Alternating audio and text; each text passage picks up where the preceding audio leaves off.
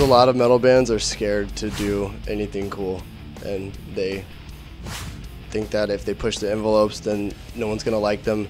But in reality, when you push the envelopes and you do whatever you want, you're just bringing more positive message to everyone and giving everyone like the real side of what you want to do. A lot of bands out there preach all this positive bullshit, and then at the end of the day, they're not even all about it in real life. So we're just real with what we do.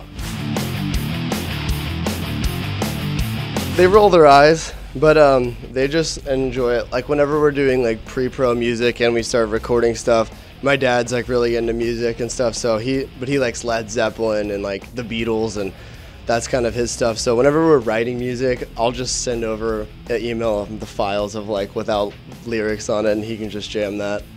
'Cause I mean, most parents don't really like our lyrics. Yeah, we did want to do it a little bit heavier this record. We decided to like tune down. We did like instead of doing drop B and like C sharp tunings, we dropped it way lower with 7 strings to G sharp standard, and really kind of wanted to just push the envelope and see how far we could take it, and kind of throw like a curveball, a different style record. Yo, what's up? I'm Chris Linck from Attila. Subscribe to Louder Noise, the loudest noise on earth.